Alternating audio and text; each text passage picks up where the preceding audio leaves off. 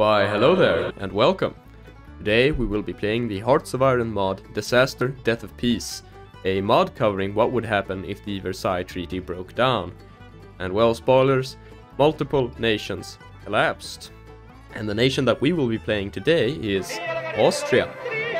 Okay, so apparently our situation is that in the 20s, pan-German nationalists and communists tried to take over power in Austria, and so the then president appointed the young economist Engelbert Dolfuss to solve the problem.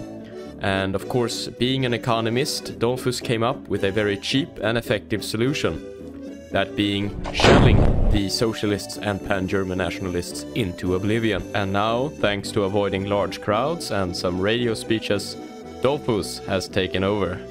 Now let's start getting some German immigrants. New Africa, that's interesting. That seems kind of cool. And then we have the Invisible Empire that likes Halloween a lot. How nice of them. Apparently, Dolfuss' impressive height of 4'11", which in centimeters is... Wait, let me Google this. An impressive 1 meter and 50 centimeters has become a political problem. Because the people of his nation and the people of the international stage do not take a hobbit too seriously. There we go, economy fixed, and we are now a nation of industry. Why yes, a new people's beer will indeed improve your nation's stability and BNP. And that is why our chancellor is now implementing the new Volksbier here in Austria. And it seems to be working, because we have now an almost equal amount of factories as the entirety of northern Germany. Let's have some good old Catholic education, because there's nothing better than putting Catholic clergymen with young boys. Our bonuses don't seem to have an end, they just continue and add more and more and more onto it. And now with the Neue Zeitfocus complete, we have finally reformed the economy of Austria, dragging it into the 20th century and industrializing it, and established our government as a dictatorship with paramilitary youth organizations, but also a moral government guided by Catholic principles and with the clergy established in the government. Now let's move on to the foreign plans and begin the creation of an Austrian Southern German alliance called the Österswehr, before we move on to restore what is ours. Welcome to the club. Now let's go. There goes Prague. Yoink. Germany's back. That's not good. That's even worse. I am speed.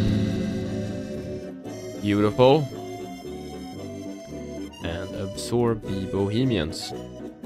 And that's all the focuses left in the tree. Only thing left now is to attack Italy.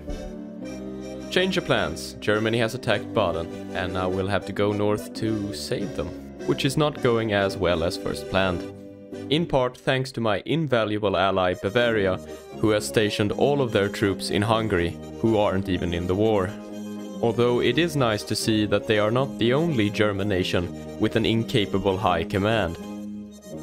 As who would have thought that blindly assaulting across a river into the mountains would drain your manpower. Thick Bavaria!